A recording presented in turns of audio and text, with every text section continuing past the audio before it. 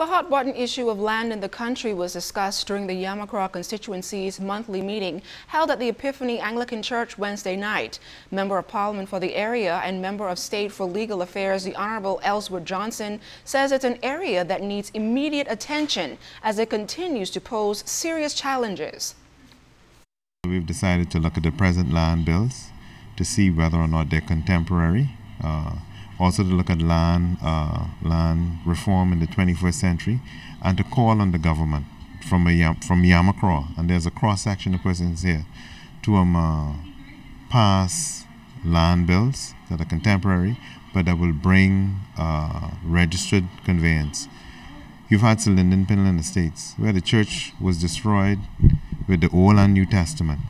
You have those persons now, they're going to have a meeting in there tomorrow looking at whether or not they know that they don't own the homes because the Privy Council has said that somebody else owned the property. We have to stop this.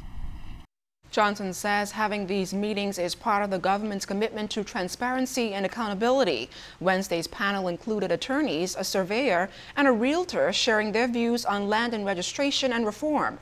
The Yamacraw MP says the topics discussed at these gatherings will be relevant and timely. He also confirmed to ZNS News that banking regulations, youth involvement, and accession to the World Trade Organization are areas that will be tackled in future meetings. Hopefully from our meetings, what we will come out with is a poll saying to the government, this is the way that we want to go.